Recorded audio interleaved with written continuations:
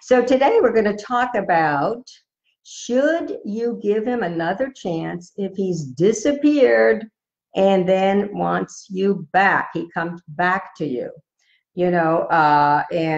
this is very, very, very common these days because there are so many choices, so much going on when you're dating. So let me tell you about one of our coaching clients. One of our Love Mentor clients, Julie, she was an amazing, wonderful woman. I mean, our clients really are incredible. and she was 40 something, and she met this guy, Joe, on Match, and they were having a wonderful time. He really seemed to be the one. They were having fabulous dinners, going to concerts, having these amazing picnics at the beach at sunset. Things were going amazing, really, really amazing. And she really thought he was it. This was it, then after they had been dating about 2 months, he had to go to London on a business trip and a business assignment that took a while. And at first he was, in contact with her. They were Skyping, they were in contact, and he seemed to get busier and busier and busier, and he pulled back. And next thing you know, it was several weeks later, and he basically disappeared. He ghosted her. I mean, he really, really disappeared. He was not responding to her, for her trying to talk with him on Skype or sending him messages. He was not responding at all. Hey, Carrie. Anyway, so she was heartbroken. She was heartbroken. Of course, what happens is you start dissecting, what did I do wrong, right? What did I do wrong? She was wondering, did I say something? Did I do something? Did I not sleep with him when I should have slept with him? She's trying to obsess, and she's very, very, very upset. Very, very upset. Luckily, she was in our program, and she was dating a couple of other guys, but very peripherally, and she brought them closer to her, and filled her dating of 3 dance card, her dating program of 3 dance card. I talked with you guys about that before. And that'll be a topic for another Facebook Live. But what happened was 6 months later, here Joe pops up, and he's in town. He's in the U.S. and he's dinner, right? So the question is, should she give him a chance? Should Julie say yes? What do you think? What do you think? Should she say yes? Now, most people would say, absolutely no, heck no. Why would you do that with someone who hurt you? Well, this is a very, very common situation, with the rise of ghosting, very common behavior with people. And I see, Carrie, you say no. You're tough, Carrie. That's good.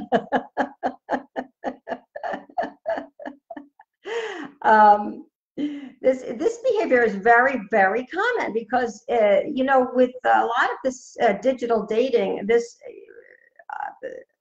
behavior like this is kind of almost acceptable because they do it and they disappear. And so it can be really, really, really problematic. Then, of course, there is the question of, if you're really into the guy, what about if you really, really like the guy, you really want the guy, and there's something about him that is different, that really feels like a soulmate, and so your heart is longing to give him another chance. Your heart is like saying, can we try? Can we try? Can we try? Please, can we try?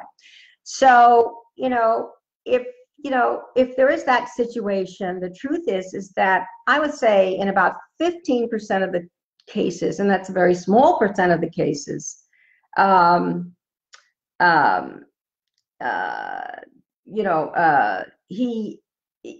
guy can actually show that he's grown and he's risen and he's realized that he gave up something that that was special and unique and incredible.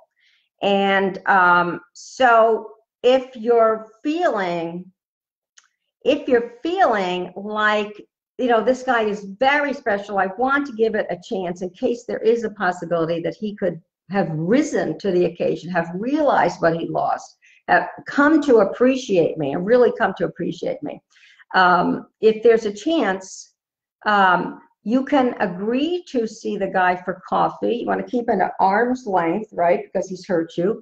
And then see if you can, if here's some questions you can ask yourself when you're having coffee with him to help you figure out if he might have grown a little bit. Yeah, I know, Carrie, you're saying trust has already been broken. That's true. That's really, really true. But, you know, sometimes things can change, and sometimes in a small percentage of the cases, they can come around and make it up to you. So here's some questions you could ask if you give them a chance and you give them a coffee date. Is he remorseful and apologetic that he dropped the ball? Is he remorseful? Is he sorry about screwing up, right? Number two, is he clear about why he pulled away and what it had to do with, right? And we'll get into an example of this later in terms of Julie's situation. Number three, does he want to make it up to you somehow? And number four, is he saying that he's come to realize that you are the one that got away, that he's come to realize how special you really, really, really are? So those are some questions you could ask yourself to see if he's in that small percentage of guys who do grow, who come to realize they've made a mistake, who want to be a man and try to really make it work with you. So those are the four things. Is he remorseful? Is he clear about why he did it? Does he want to make it up to you? And is he saying that he realizes how great you are? So let's get back to Julie. And Julie's situation, she did not agree to go to dinner with Joe. Joe wanted to come back into the picture, and he wanted her to go right back into dinner, you know, and their dating routine. And she did not do that. She said, I will meet you for coffee, though. So she was meeting him for coffee. And she was going to assess whether he actually, these important questions, you know. So she looked at him and she said, you know, what happened? What happened? Right? So he got very embarrassed and he turned red. And he was like, you know, the whole situation there in London was tanking. It was falling apart. I was working constantly. I felt like a failure because it was not working out. The whole project was falling apart. I got very depressed, very, very depressed. And I'm so sorry. I'm just so sorry that I let you down. I'm really, really sorry. And as he was talking about this, you know, Julie was like, oh, actually feeling like some compassion for him. You know, she was feeling some compassion. And, you know, he said he had bought her this special gift in London, which was a beautiful robe with roses on it. She really loved roses. And that he wanted to make it up to her and to please give him a chance. And he realized how very special their relationship was, how very special and unique she was, and how he really missed the ball, dropped the ball with her, and he wanted to try again. Please let him try again. And you know, so there he's kind of meeting all these criteria about rising to the occasion. You know, he really understands that he screwed up and he wants to do better, and he wants to be a very loving, good partner. So she did give him another chance. She was seeing two other guys, though, because she was hedging her, you know, bets. This is what we do in a dating program of 3. We don't just hang on one guy waiting for a text, waiting for a call, waiting for a date. We want to be empowered and, you know, in your diamond self, high value diamond self identity, and letting the guys really work to be with you. And Joe was fantastic. He kept on, you know, he was He was very consistent, and this is something we're looking for now, especially with somebody who's dropped the ball and is screwed up. You know, they have to be consistent. He was being very consistent, texting all the time, texting contacts several times a day, regular dates, inviting her to meet his friends, inviting her to meet his family. This is the kind of thing we want to see from a guy who is wanting to make it serious with you. We want to see things getting better and better and better over time, right? We want to see them getting better. So Joe was doing all of that. They were sharing some space. He invited her to leave some stuff at his apartment. And that's another marker of things getting better and better. You know, you're sharing your space together. And after a year, she's been very, very happy with him. She wound up actually getting, you know, graduating from that dating program of 3. She said goodbye to the other guys, and she's very, very happy with him. And chances are they will probably get engaged. But as I say, this is one out of about 10 to 15% of guys who have disappeared, and yet they come to realize that they've totally screwed up, right? And then they want to be a fantastic boyfriend. They want to court you. They want to love you. They want to win you back. That means that 85% of the time when somebody disappears on you, it's kaput. You know, it's just not going to work. It's absolutely not going to work. So I want you to remember, if you're in this situation, do not take it personally, please. And this is something we were talking about last week. You know, if somebody is rejecting or moving away from you, there are many, many, many factors. And yet what we tend to do is we get all upset internally and we think, I did something wrong, or there's something wrong with me. It's so easy to do that. You know, I'm too old, I'm too fat, I'm whatever it is, I'm damaged goods from my last relationship. It was just too bad. I'll never recover. And that's something I want you to not suffer with. You do not need to suffer with that, my love. You do not.